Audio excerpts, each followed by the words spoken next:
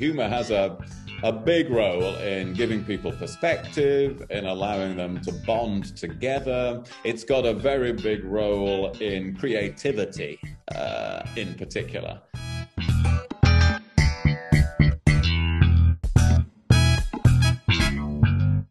Welcome to the Humourology Podcast with me, Paul Boross, and my glittering lineup of guests from the worlds of business, sport, politics, and entertainment, who are going to share their wisdom and their use of humour with you. Humourology is the study of how humour can dramatically improve your business and your life. Humourology puts the fun into business fundamentals, increases the value of your laughing stock, and puts a punchline back into your bottom line. Please remember to like, subscribe, and leave a review wherever you get your podcasts. My guest on this edition of the Humourology Podcast was a prominent political leader for more than 20 years, serving as Conservative Party leader, Foreign Secretary, and leader of the House of Commons. In 2015, the Queen conferred on him a life peerage, and he now sits in the House of Lords. Having known many global leaders with first-hand knowledge of the likes of Tony Blair, George W. Bush and Vladimir Putin, he speaks from rich experience about different styles of leadership. With the combination of true Yorkshire wit and natural comic timing, good humour is at the heart of everything he does. Due in no small part to his mirthful manner, he is rightly regarded as an exceptional keynote speaker and raconteur. He was even once hailed by Hillary Clinton as the David Beckham of toasting. William Hague, welcome to the Humourology Podcast. Thank you very much, Paul. Great to be with you. Well, it's an absolute pleasure to have you here. When you were Foreign Secretary, you visited more countries than any other Foreign Secretary in history, which I believe was 83 countries.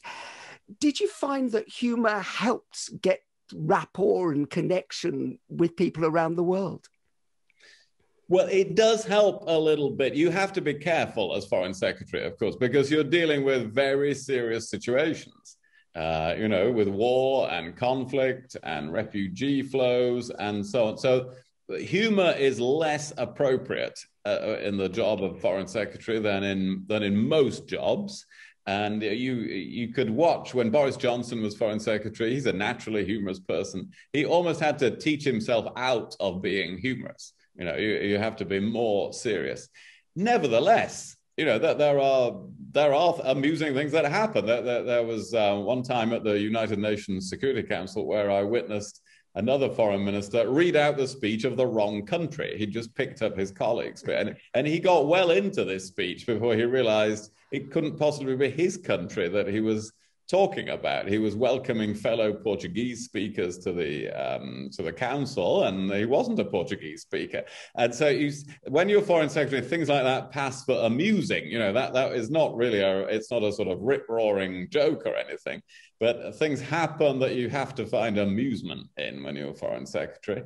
And of course, sometimes humor diffuses a situation in a private meeting, and you can enjoy a joke or sport together. You just mentioned Putin. I took him to the Olympics. I hosted him at the Olympics in London in 2012.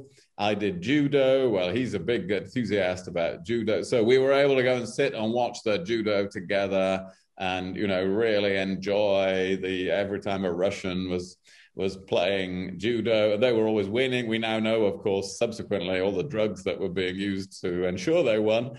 But our relations were better. Our relations with Russia were better that day than they've ever been before or since in modern times, I think, because we were enjoying a more jovial occasion together. So does Putin have a great sense of humor when it comes to when he's doing something he enjoys, like judo? Well, yes, in the sense that, he can become an animated person in those circumstances, and was certainly very happy, when the when as soon as a Russian won a gold medal, he was over to them to kiss them. They didn't look like they really wanted to be kissed by their president, but he was rushing over to embrace and kiss them. And he really laughed and smiled a lot. And we had champagne, and his aides all looked like they were really sort of thank heaven that the Russian won, because we weren't going to go back to Moscow until a Russian won. And now he's happy, and he was really genuinely, patriotically and personally happy about it. So even to leaders like that, who we disapprove of in so many ways, there is a human side, and you can have some human connection with them. Do you think that humor humanizes people generally, in your experience? Absolutely. Yes, it is part of the way we relate to each other. I think humor has a big role in giving people perspective, in allowing them to bond together. It's got a very big role in creativity, in particular.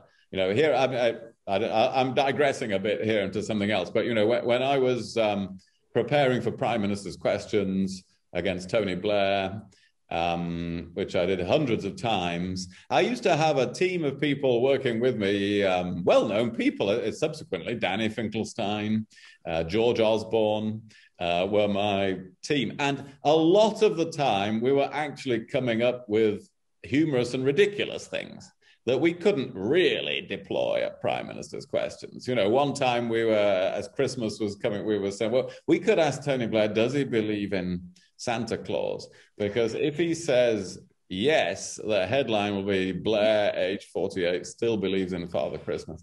And if he says no, the headline will be Blair ruins Christmas for millions of children. So we've got him, he can't say yes and he can't say no. Now, we couldn't really ask him without me looking ridiculous, does he believe in Santa Claus? But it triggers a train of thought, which, well, what are all the other things we can ask him, which are much more serious, where he can't say yes and he can't say no. And so we will have caught him we'll have got him in a difficult situation on the floor of the House of Commons. So to me, humor is very good at creating serious thoughts. It actually helps your brain onto other matter. It encourages lateral thinking, really, particularly when you're in a group of people. So it helps creativity, essentially, if you have a lightness in the room.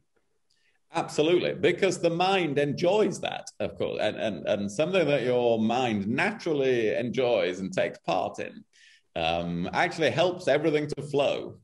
And so, provided that humor is appropriate and is not offending anyone, well, then it helps everybody in the room to take part in what's going on and gives them a connection with each other. There's no doubt about that.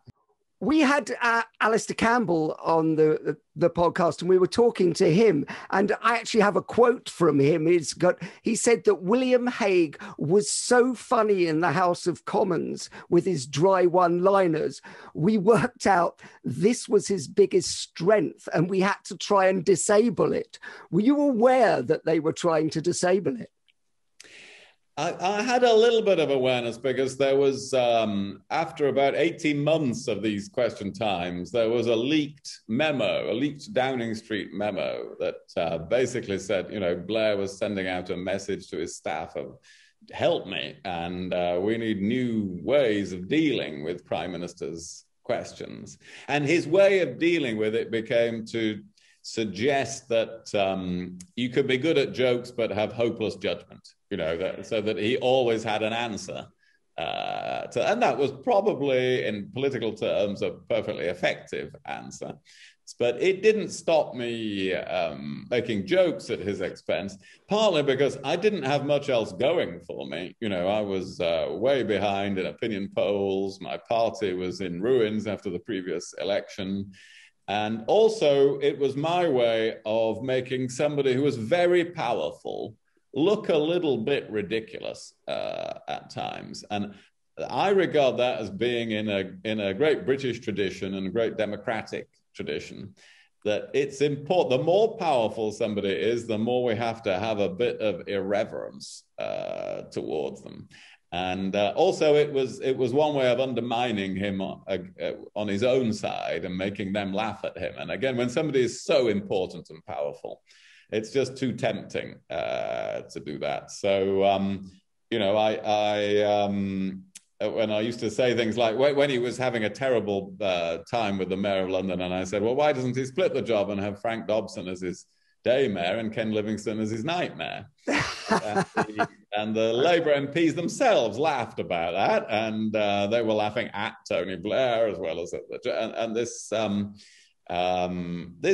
can be effective. It's very important to add that humour on its own isn't effective. That you know, it is in support of other things that you're talking. If you're making a serious point, it helps people to notice it and remember it. But you do have to have, as Blair would have pointed out, a serious argument as well, underlying the humour. Well, it's interesting that you go on about the pricking the bubble of pomposity, because I think that sort of thing.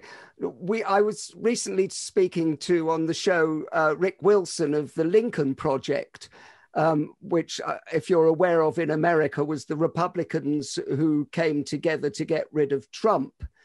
And they used humor in a very, very cutting, well, they weaponized wit, essentially. Do you think that works on every level? Or, I mean, there are obviously some places you can't use that. Well, I think it works a lot in democracies, particularly those with a good tradition of humor in public life. And we are certainly one of those. And you know, I am really, my favorite period of history is the 18th century. I've written books about William Pitt the Younger, who was great books, prime minister then. And there's so much humor and irreverence directed in those days at political leaders, even at the royal family, much ruder, much more vulgar cartoons and press commentary than we experience today.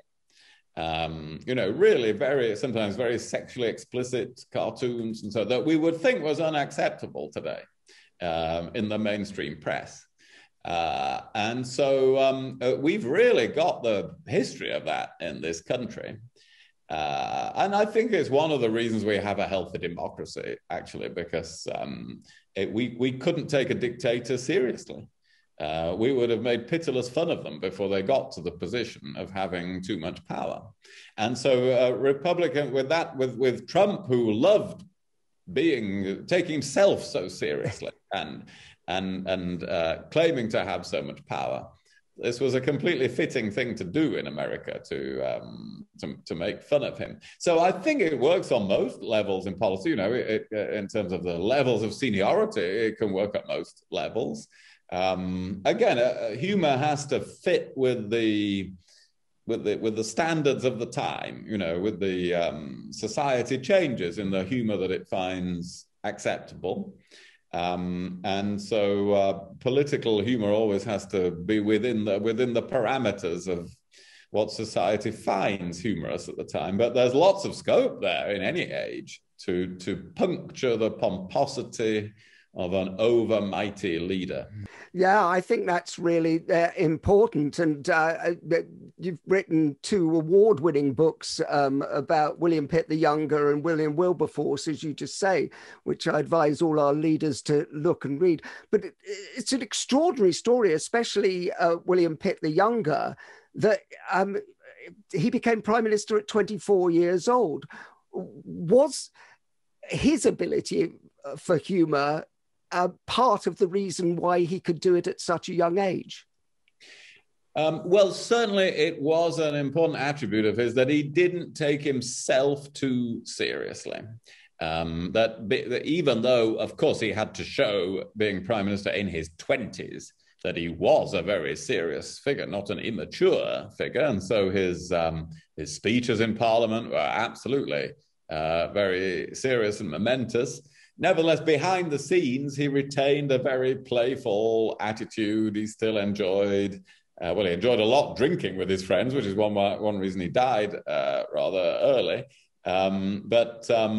He could mess about. He could wrestle with some of his friends. He could join in blackening somebody's face and someone to annoy them and make fun of them.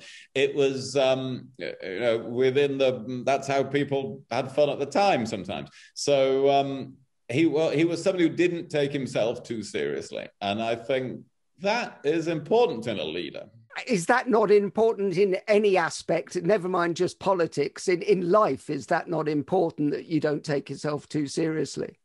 Well, yes, personally, I think so. Yes. And it does apply to politicians who vary greatly, of course, in whether they have a natural sense of humor. But the ones who do have some humor to diffuse a situation, to make a connection, to make a point memorable, do have an extra advantage, I think. Yeah, I think it's another level. I really do. So, William, what makes you laugh? What makes me laugh? If you're doing something as serious as Foreign Secretary, you are reduced to laughing at somebody reading out the wrong speech, as I just mentioned, which wouldn't normally count for most people as being a hilarious thing. What makes me laugh in terms of, if I'm watching a movie, what makes me laugh is something like The Life of Brian. Again, it's the puncturing of a lot of serious talk, really. One of my favorite films is Zoolander. About the models. Oh, yeah. And again, it's a similar thought, isn't it? It's puncturing something very serious where they're all sitting around saying, "There's got to be something more to life than just being really, really good looking." So I really like those sorts of films. Otherwise, what always made me laugh as a member of Parliament was encounters I had with my constituents that were just very genuine encounters. People coming to my constituency surgery, not meaning to be funny, but somebody once walked in and I said, "What can I do for you, madam?" And she said, "Oh, I'm just looking." And I said, "Well, what are you looking at? This is not a shop. This is my advice surgery." And she said, "No, I thought I'd just come down here and have a good look at you for 10 minutes. And she sat there having a good look and then she went away. But you don't expect somebody who's going to come in that's not a shop and say, "Oh, I'm just looking." And things like this always amused me. And again, it keeps you down to earth if you have enough connection with people who do things like that you can't take yourself too seriously. Well, I think that's good. I remember hearing a speech you made once where you told a very funny story about getting a letter from a constituent. It said something like, "I hope you can take some constructive criticism of your recent speech." It was rubbish.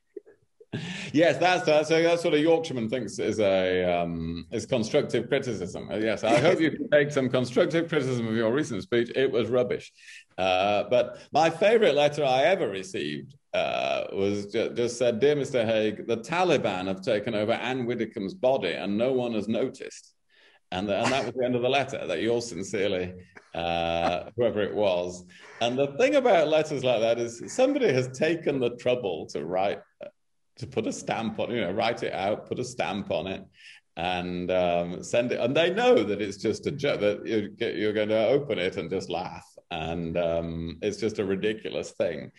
But it's a good world where people will take the trouble just to write out a joke and send it to somebody they've seen on the news. Oh, well, the whole point of the Humourology project is that you can shift people's states by bringing a bit of levity rather than gravity into the world. And so that kind of thing I love, just sending something like that out of the blue is beautiful. I've seen you speak and you are very, very witty on stage. I just asked you what makes you laugh. Have you ever considered trying stand-up or something like that? Because it's something you have a natural talent for. No, I don't. Thank you for that. That's nice of you to suggest another career for me. And No, I mean, I've always enjoyed doing after dinner speeches, which is probably what you've heard me do, which I started up when I was in my 20s. I would do that, for a charity event in South Yorkshire. So I got into the habit of doing that. And then I used to do that sort of thing a lot around my constituency at the local Rotary Club and charity dinners and things. I never imagined I would end up getting paid for that. Eventually, when I left government, yes, people used to hire me to speak at their dinners, sometimes serious and sometimes humorous, and I enjoyed all of that. But I'm lucky. I've always had tons of other things to do in life, so I don't need to set myself up as a professional comedian. Also, I'm not sure I would be good enough to do that. I think you need a constant stream of new humor to be a real stand-up comedian. And for me, most of my stories are about things that have happened to me. Some of the things we've just been talking about as a member of parliament or as foreign secretary, but they're not sort of, a great joke. They're not, here's a new up-to-date joke about something happening in society now. They're recollections, they're anecdotes. And so I don't think I could make a whole life's activity out of those. Are there any stand-ups you particularly admire? Oh, there's some that I know who I really admire. I did a few sessions on Have I Got News for You a few years ago. And I have such admiration for Paul Merton on there, so I take my hat off to people like that. To quite a few of the people who are on quiz shows now, actually, like David Mitchell, and so I'm quite a fan of those people. No, absolutely. I mean, Paul Merton is a great friend of mine, and we sort of grew up in the comedy world together at the Comedy Store and everything, and I still think that Paul is one of the most naturally funny, naturally gifted, and there's lots of people who think that they get writers in for Have I Got News for Him, but that is all Paul's mind, and you've been there, you've seen it. It is. There are writers in there who help with the host and so on to prepare the program. But then most of that program is spontaneous repartee, and you have to be really careful about it. You have to really be on your wits when you go in with those people. Well, you're playing in the big leagues then, aren't you, really? Is everyone funny, potentially? Well, I don't know about potential. Not everybody is funny in their daily dealings. If I think of politics, Margaret Thatcher was not funny. That was not her approach. She was, in my view, an extremely impressive, brilliant person in so many ways, and everybody would, whatever their political views, would say she was a very major figure in history and an important leader. But she wasn't funny. She didn't react that very well to humor because she didn't really get it. And she would enjoy having an argument. She would enjoy having a discussion. But whereas many people, as we've just been discussing, would inject some humor into it to help it along, that just wasn't her approach at all. So, you can be successful without humor, but it does create a pretty serious atmosphere around you, and you'd better have some other massive attributes if you're going to do without it. But they did actually bring in writers for her when she did the big set pieces at the Conservative Party conference, and she somehow did manage to get laughs as well, didn't she, in set pieces? She did, but she didn't really, she delivered the lines and they explained, but there was one, I can't quite remember the detail, but it was a Monty Python allusion in one of her speeches, and then apparently she said, well, we must get this Monty Python into, give us some more ideas. So she hadn't really understood what it was all about. So, so yes, she could be persuaded to use some some humor, but she just wasn't a naturally humorous person. And maybe it shows you can't have everything.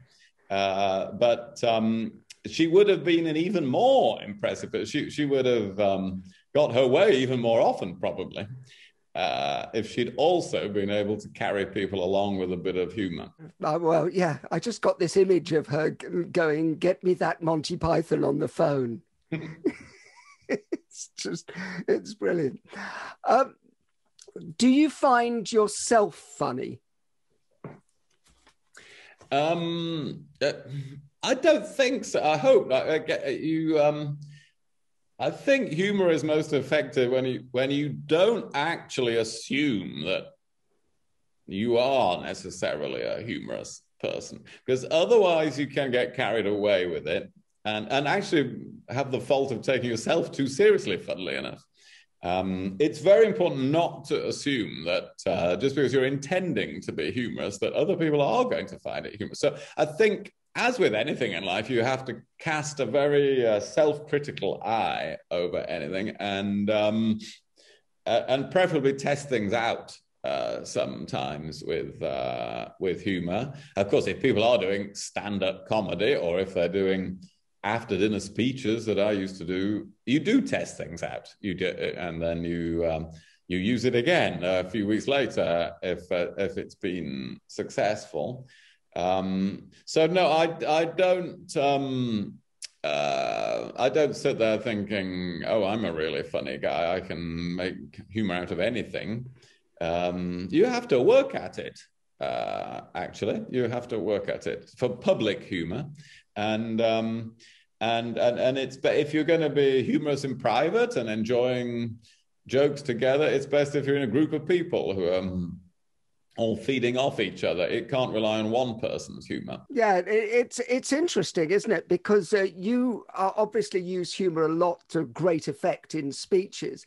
And I get brought in as a psychologist and former comedian to help leaders, CEOs and business people to deliver their speeches.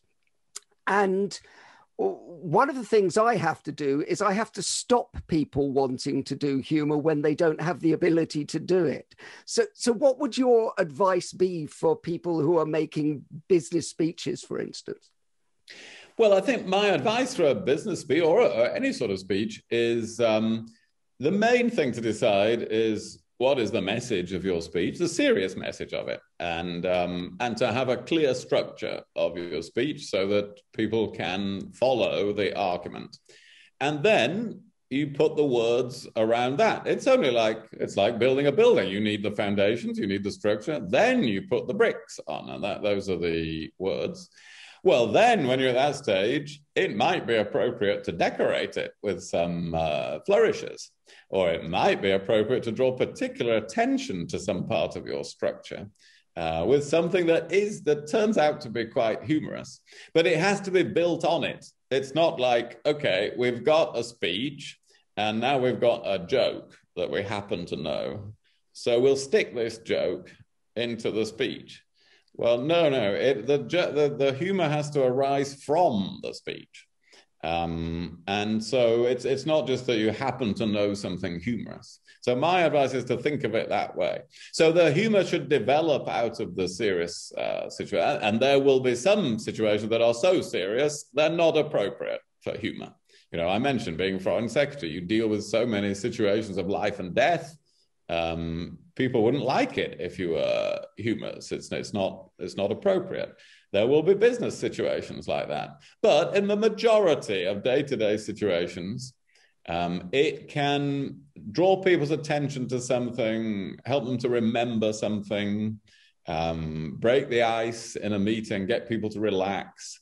If you do bring in appropriate humor.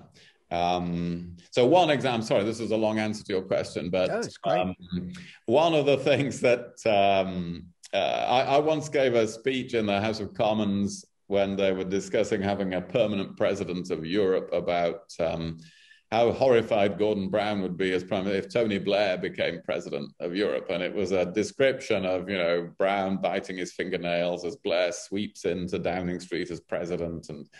and so on. And the point of that, it was a serious speech about the dangers of having a permanent president. And then the humor arose from, imagine if it was Tony Blair. Now, people, that's still on YouTube or what, you know, people still tell me they still watch that and laugh at it. But they would never have heard about my speech on the President of Europe or remember it now if it hadn't had that humor. Equally, the humor is not just a joke about Gordon Brown. You know, it works because it's connected to the argument that I was making. But it takes it to the next level, doesn't it? It makes it memorable. And also, I would argue from a psychological standpoint, I'd kind of go to the Maya Angelou. People don't remember what you said to them. They remember how you made them feel. And yes, if you've made somebody laugh, you've actually made them feel joyous, for want of another word. So you've shifted their state. Do you think that's true? Well, yes, I think that's right. You've studied this much more than I have, so I hadn't really thought about it like. I think you're right. Yes, the way I think about it is that if you want to hold an audience's attention, you have to get them to do things. You know, because of course, faced with somebody talking, one person talking continuously, people's minds drift off. The human brain didn't evolve for that, to just sit, you know, around the campfire listening to the same person for an hour. So therefore, if you're going to impose on that brain this long monologue, you do have to liven it up for them to keep them engaged. Now, that can be from getting them to applaud or to cheer or to cry. But it very often, the best way of doing that is to get them to laugh. That re-engages them. Gives them some connection with the speaker, and it gets their attention back. And so I often tell people, if they're going up to be selected as a parliamentary candidate, for instance, and they've just got 10 minutes to give a speech to a group of people they've never seen before to get them to vote for them, I say, well, you make sure that every 90 seconds you get that audience to do something. It might be to laugh, it might be to clap, but they will remember you. They've got to try to remember 10 different people who appeared before them for 10 minutes. And if you get them to do something every 90 seconds, they will remember you.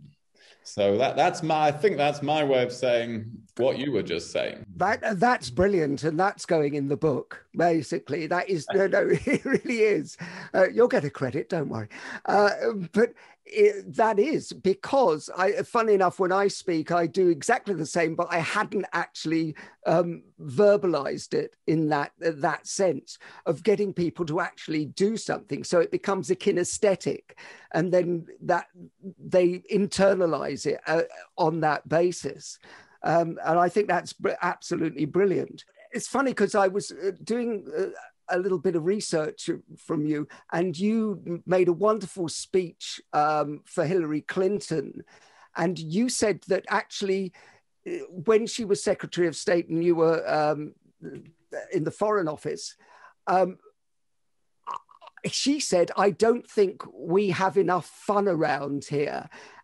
How do we get more fun? And I'm very interested that businesses need to be more fun. So even at the level of state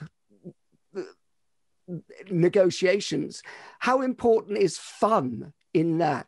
It was a NATO meeting. I think we'd been about 8 hours sitting at the same table. You know, NATO, like the EU, the NATO has nearly 30 countries, 29 is the latest number. So when you have a meeting of the foreign ministers, they all want to say something. Well, imagine if you have 4 or 5 different topics and 29 people all want to say something. And they're all very serious subjects in a military alliance. Well, then when you've been there about 8 hours, and you're all jet lagged and in a strange country, of course you feel like it is a human thing to think we need to relax a bit. We need to look at the world in a slightly different way. The United Kingdom always sits next to the United States, for alphabetical reasons at such meetings. So yes, Hillary Clinton, I remember her leaning across to me and saying, William, we need to have some fun because we've been here 8 hours and so on. And she said, why don't we go out for dinner? And we'll just have a more social time. So we did, and we did that several times. And I enjoy a couple of glasses of red wine at the end of the day, and she would enjoy a couple of glasses of red wine. And of course, when you do that, just like in the business world, you talk about a lot of the business you've been doing, but you also ask about each other's families, and you also tell them a story about, something you were doing the previous week and some funny recollections of previous meetings. And that is part of diplomacy.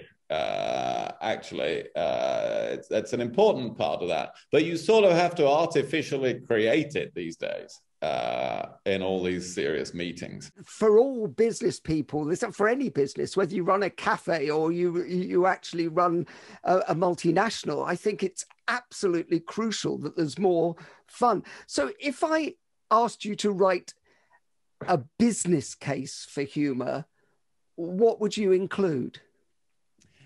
Right. Well, I would include I'd include the need for creativity. I think we've discussed that, or I gave an example from Prime Minister's questions, that serious creativity is often assisted by humorous creativity, as long as it's led in the right way.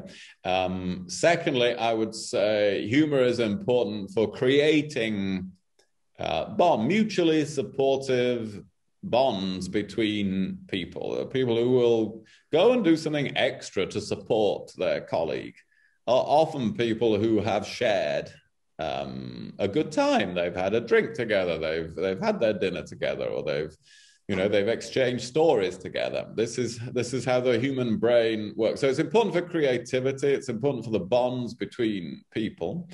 And I would say it's also important, if you take it away, you can then see that something is missing.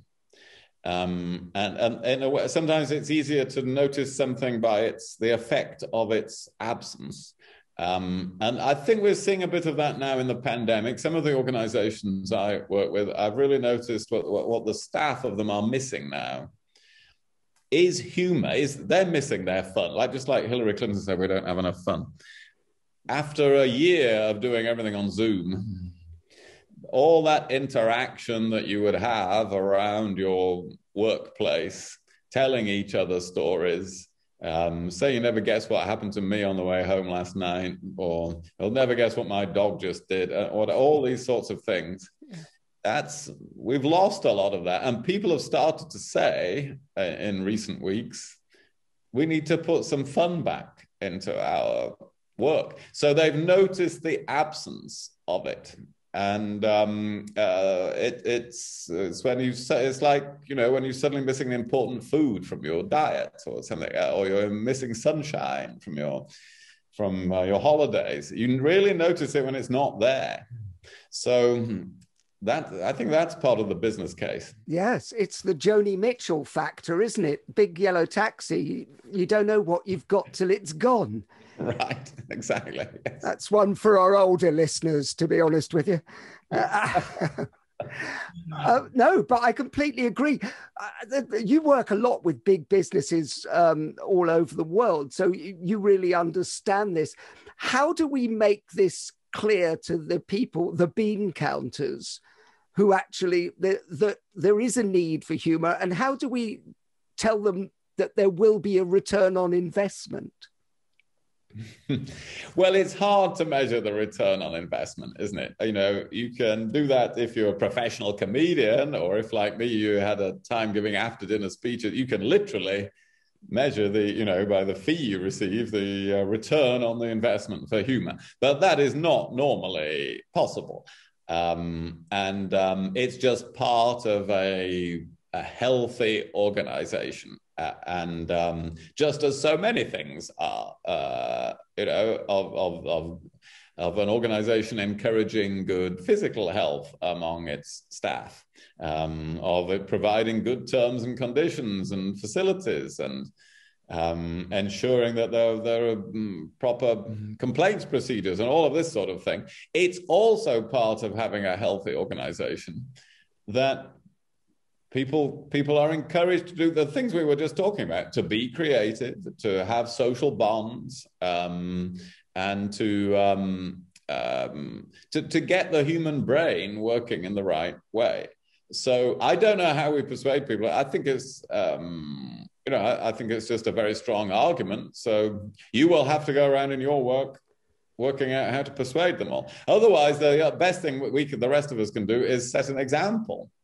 And when we're at our serious business meetings, there is a role for some of the time. There is a role for human, and there's certainly a role for having in human interaction an atmosphere in which appropriate humor is part of it and is encouraging people to converse and to give their views and to react to each other.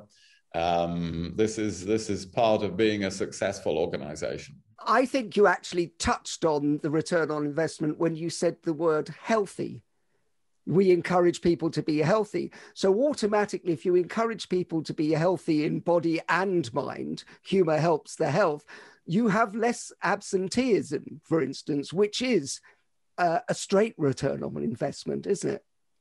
Yes, it is. And health, there is that mental and physical connection, of course. It's another part of what I was saying about get an audience to do something physically.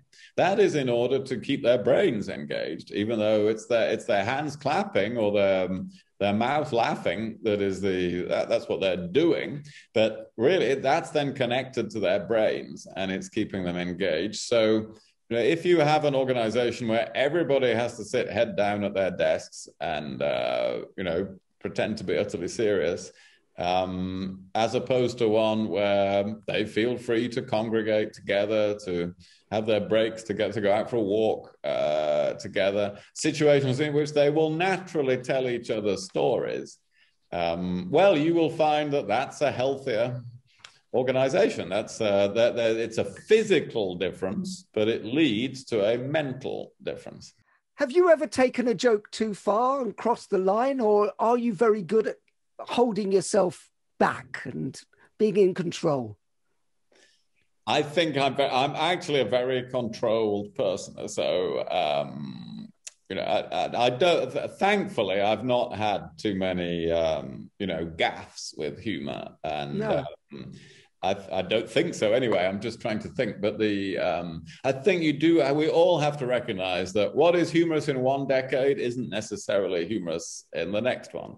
And 20 years ago, a story about Englishmen, Scotsmen, Welshmen, and so on would have been humorous, and now that's not really acceptable anymore. And we just have to go with it. Society changes. And our own view of what is acceptable humor changes along with that, of course, if we're sensitive people.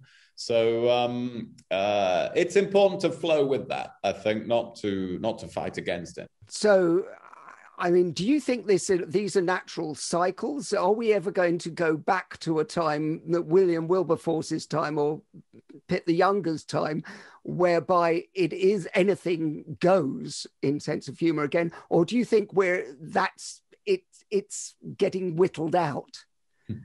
I think there is a cycle to it. That doesn't mean it goes right round back to where it was before.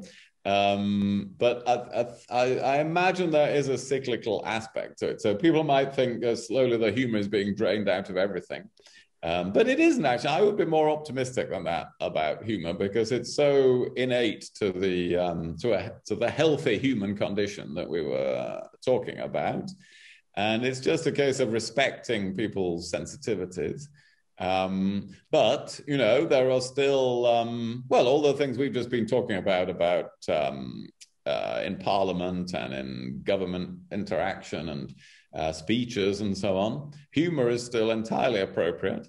So it will survive and it will continue to play a big role in our lives, hopefully. From your mouth to God's ears. Yeah. have you ever gotten yourself out of trouble by using your humour? I've seen, it's not so much getting out of trouble, but I've seen diplomatic situations where a bit of humour makes a dramatic difference to a tense situation. I remember on a visit to Brazil as Foreign Secretary, I sat down to a big lunch with the governor of one of the states, Rio state, I think, in Brazil. Lots of people, and the governor said, well, before we even have our meal, we have to discuss with you the Falklands War and Britain's attitude and so on. I thought, oh no, we're in for a, the Brazilians are going to say the Argentinians were correct and give us a hard time and so on. And then the governor said, so just when we all looked through, the governor of Rio State said, why did you stop? He said, my quarrel with you is you should have kept going in the Falklands War. and immediately all the ice broke, that you could suddenly see the Brazilians were really saying, well, we're kindred spirits. We know that sometimes, our neighbors have misbehaved, and everybody relax here. So it was a very successful diffusing of the situation. My apologies to anybody in Argentina who's sensitive about that. It's actually what I call teasing and chiding, really, which I think should never be lost in humour, because I think it actually bonds people when you tease and chide with them in a nice way. So I think that should always be acceptable, but that's my personal opinion. We come to the part of the end part of the show. It's gone in a flash. This part of the show is called Quick Fire Questions, William. Quick Fire Questions. So, question number one. Who is the funniest business person that you've met? Oh, well, they may be quick fire, but they're not going to be a very quick answer. It doesn't matter. The funniest business person that I'm trying to think of some who would be the. Let me come back. Okay, let's take it another way. Who's the funniest political person that you've met? Well, the one who inspired me with humour was the late John Smith. Now, that's not to say that it was funny every minute of the day, but that's, understanding what we've been discussing. He could use humour very effectively in the House of Commons to undermine the other side, my side. And I learnt a lot from him. So in the political world, he was very effectively funny. What book makes you laugh? Oh, what book makes me laugh? Well, do you know the 1066 and all that? The fake history of, I'm going back 50 years in no, not really. In reading that's a book that makes out there are only 2 dates in the whole of British history, and one of them is 1066, and the other one people have mainly forgotten, and it describes history in that way. And okay, I know it doesn't sound very funny, but when I was a child, I used to find this quite funny, that there were only 2 dates in the whole of history that were worth remembering. What word makes you laugh? I think umpty-buggerous, which is a Yorkshire word, really. I think it's a Yorkshire word, which just conveys the idea. You can almost think even if you never heard it before, what it might mean, umpty-buggerous. It's just somebody who is going to be a bit awkward, a bit cantankerous, and is just trying to make things, has a slightly wicked approach to something, and is just going to muck it up slightly for the sake of it. And I find that quite an appealing Yorkshire idea, and it's a word, it's a very expressive word, umpty-buggerous. Umpty-buggerous. Could you use umpty-buggerous in a sentence, please, William? Well, you say, the reason you're not agreeing to my idea is that you're just being umpty-buggerous. Perfect. I love the word, and I'm going to be using that now all the time. Taking a shift to the other side, what is not funny? This is related to what we were talking about, isn't it, about appropriate humour, and that's something that is understood to be racist or sexist is not funny, even if many people would have found it funny some time ago. So yeah, there are a lot of things that are not funny. But particularly things in those areas. Yeah, and I know that you have a marvellous initiative, the Preventing Sexual Violence initiative, and jokes about that, I would, balk at anything that involves that. Yeah. It's an extraordinary initiative, and people should look it up and support it. Would you rather be considered clever or funny, William? Well, there isn't a contradiction between the two. The two largely go together, I would say. But I'm in a way, it's a politician's answer. I'm refusing to make the choice. But I think it's pretty important to be clever, but you will get much further if you're funny as well. Well, my belief as a psychologist is that in order to be funny, you have to be clever. Right. Yeah. Yeah, which is not true the other way around. That is absolutely true. So you're going for clever with a hint of funny on the side. I think so, yeah. Yeah, that's right. And finally, William, desert island gags. I know you've already done desert island discs, so desert island gags, you can only take one joke with you to a desert island. What is it?